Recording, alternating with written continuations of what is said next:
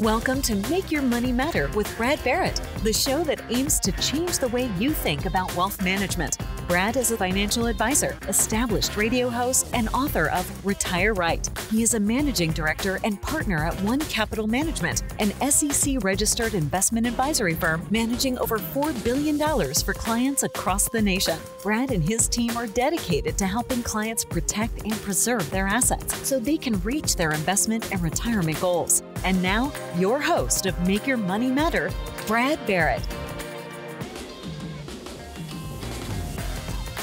Welcome to Make Your Money Matter. I'm your host, Brad Barrett. I'm also a managing director and partner here at One Capital Management. And today on the show, we're going to talk about the 3 phases of life, particularly with your finances, that you are in. We're going to talk about this because knowing which of these financial phases of your life you're in can help you better plan to build, protect, and ultimately enjoy your assets. And here's the hint, people. No matter what your age is. That's a key here in what we're going to talk about today. But before we get started, to find out more about me or any one of our advisors here at One Capital Management, you can go to our website at onecapital.com. You can click on the media tab and you can download and subscribe to the Make Your Money Matter show. You can also set some time with us, a discovery meeting. What we call here is our first meeting with a prospective client to help us better understand your goals and objectives with your money. So again, you can go to our website at onecapital.com or you can give us a call at 805-410-5454. And with that, let's get into it. So as I mentioned at the top of the show here, I think knowing which phase you are in really helps us better plan. And as an advisor, it helps me when I go through a discovery meeting with a client, which is our first meeting, to really walk through the questions and not just ask about, quantitative numbers or, numerical data, right? Your income, your debts, your assets. I mean, those are all important, but also the qualitative questions. I speak about this a lot. And again, knowing these is really important. Let me give you an analogy. So every year we see what? We see the same months, same holidays, same seasons, right? We are in July right now as of the writing and the recording of this week's podcast. We are just celebrated July 4th. We are in summer as the season. I mean, it's all somewhat pretty predictable, right? Now, while we may not know when, say, a winter storm will hit, we can usually count on the fact that winter will likely bring colder weather.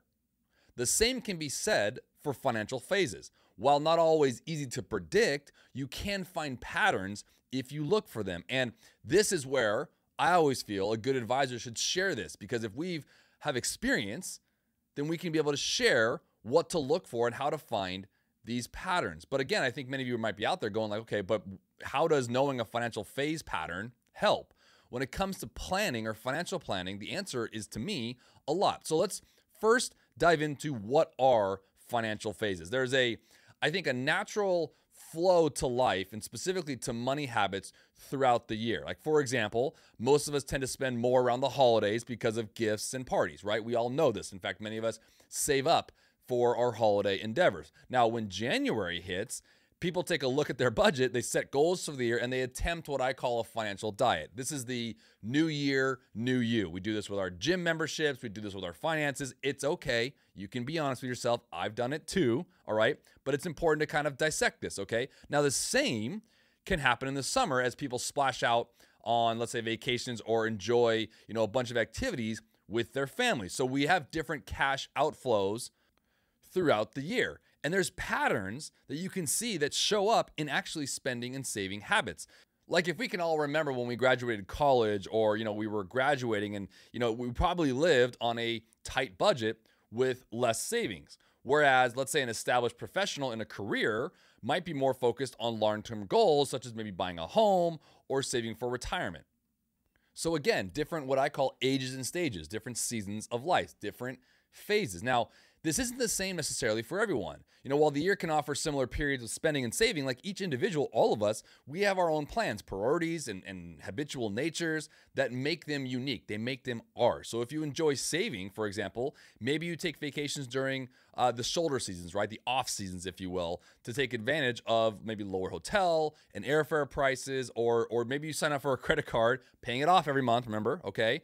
That maybe supports your travel habit with a 0%, right? You got to think of free rooms, reduced flights, et cetera, et cetera. Or maybe if you also go on big on your birthday, for example, like Veronica and I always joke, she's like hates her birthday. And I don't know, I don't necessarily love my birthday, but I guess contrasted to her, it feels like in our family, like I'm the one celebrating the birthdays, but I don't know if anyone else can relate to that. But it's like we may go big for a birthday, but really on my birthday, we just celebrate both of ours. Our anniversary also happens to be in the summer. So it's kind of like my birthday at the end of the summer tends to be where we celebrate her, us, me. So we kind of go big. Now we create a plan to automatically maybe save money every month into what we'll call a birthday fund, right? So when the time comes each year, we're ready. Many of us do things with this. It may not be a birthday or other things, right? Now, the same is true when you look at life patterns or saving and investing. If you had, or if you land a well-paying job out of college or just out of trade school, whatever it might be, right? You might spend more lavishly than the average 20-something would, correct? If you're in your 20s still trying to figure your stuff out, you're probably not spending as lavishly as maybe if you got a career right out of the gate with a high-paying job when you're 20 years old. Or someone who joined the FIRE movement, which I've been talking about a lot, right? The financial independent movement, right? You contribute to your retirement plan or save differently. A lot of the clients I work with when they're younger, we start that conversation of what I call the 70-20-10 rule. You live on 70%, save 20% for short term and 10% for long term. And then we base it from there. So how does knowing all this help, right? I think with all things in life, right? Knowing the patterns can help you plan for the future, right? If flying home for the holidays, with a sack full of gifts is your pride and joy, right? You can plan ahead by only eating in or maybe cutting back on other entertainment for a few months in advance of that. Like we always prioritize some of the things that are important to us, and that's good.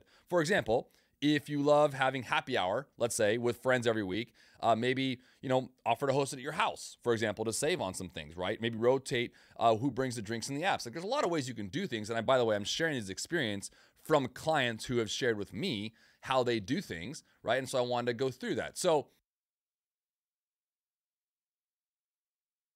let's go into these phases, okay? I've spoken enough about why this is important. So let's talk about what phase I'm in and then talk about the phases as they come up, all right? The economic life phase you're in, just to be clear, isn't necessarily tied to your age. I want to bring this up, okay? There's different phases we talk about in the retirement planning world, like you learn your trade or your craft, you spend your 30 years like yearning and saving, right? And then ultimately spending. That's kind of the high level view of phases. The phases I'm going to go through here are going to be more open-ended and have not a lot to do with your age necessarily. And most people assume that, okay? Now we've uncovered in the past couple minutes that the phases actually better reflect where you are in your life, the season, if you will, which is split, in my opinion, into 3 different phases. Phase 1, build and grow. Phase 2, transition. And phase 3, distribute and deploy. Stay connected. Get frequent updates on the show. Follow Brad Barrett and Make Your Money Matter on most social media platforms. And catch full episodes of Make Your Money Matter streaming now on our YouTube channel. To schedule your no-obligation appointment, go to onecapital.com or call 805-410-5454. All right, so phase number 1, build and grow. During this phase, you want to decide on your long-term goals and we want to plan for them. This is, by the way, maybe a Holy Spirit repetition for someone out there who's like, yeah, I probably need an advisor.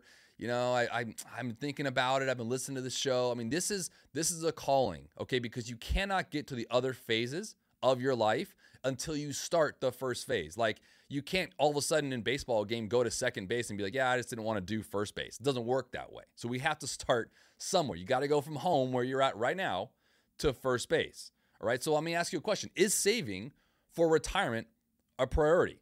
Now, I don't care if you're 20 years old, 30 years old, 40 years old listening to this. Maybe you're older than that and you're getting closer to retirement. But you really want to ask yourself, is saving for you and your family for tomorrow important to you today?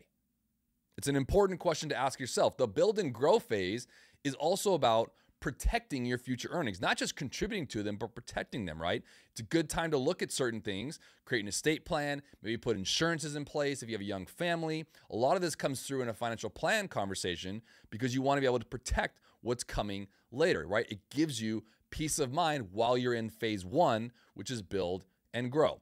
Phase 2, we'll call transition.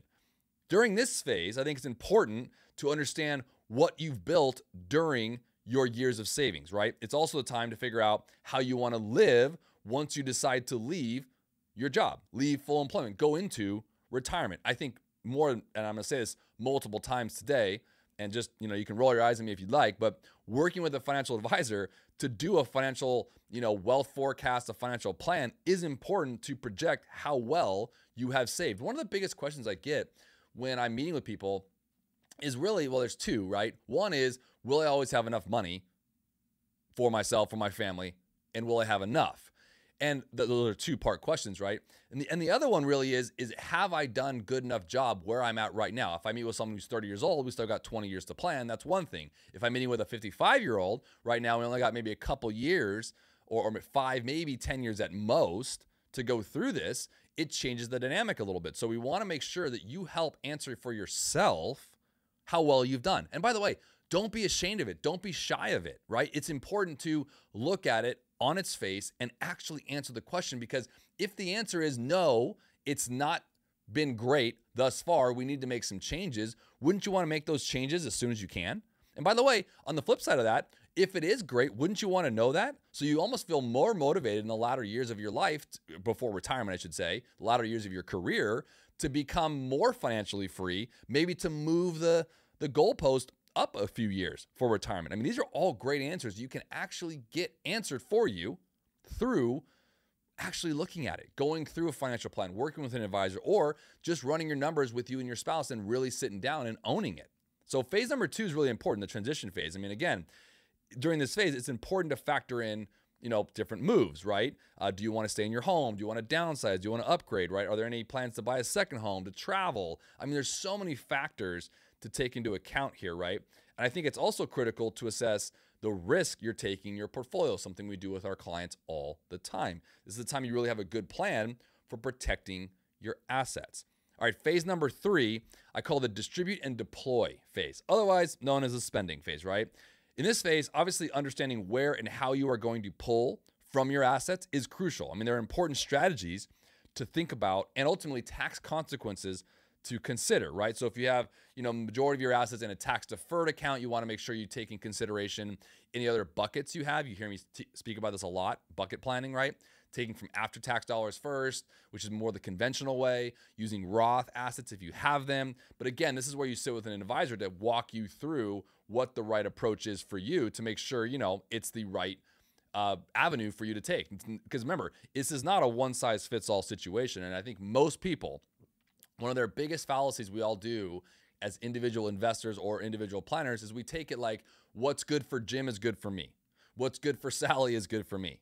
It's just not the case. I have done this for nearly 20 years, and I can tell you that every financial forecast, every goal-oriented plan, every needs-based analysis we've ran for a client have all been unique and tailored. So make sure you're not just getting some cookie-cutter, off-the-shelf situation, and really go through what your numbers are and what your goals are with your money.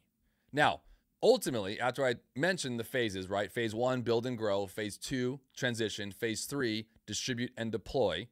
No matter what phase you are in, planning and preparing for that next phase will always, I think, yield positive results. Not necessarily an investment return, so don't misconstrue that statement, but understanding that planning has a lot to do with accounting for the variabilities in life. I say this a lot, but we know for certain that there will be uncertainties. So planning for those matters. The better you, I think, articulate your goals for both the short term and the long term, the more likely it becomes you can achieve them, especially when it comes to your financial goals and ultimately the use of the money that you earned, saved, and invested. I want to thank you for listening to the Make Your Money Matter show. Remember, before acting on anything discussed today, speak with a financial advisor near you about your specific situation. Or again, if you'd like our help, you can visit us at onecapital.com, or you can give us a call at 805-410-5454. And until next week, always remember to make your money matter. The information in this show is educational and general in nature and does not take into consideration a listener's personal circumstances. Therefore, it is not intended to be a substitute for specific individualized financial, legal, or tax advice. To determine which strategies or investments may be suitable for you, consult the appropriate qualified professional prior to making a final decision.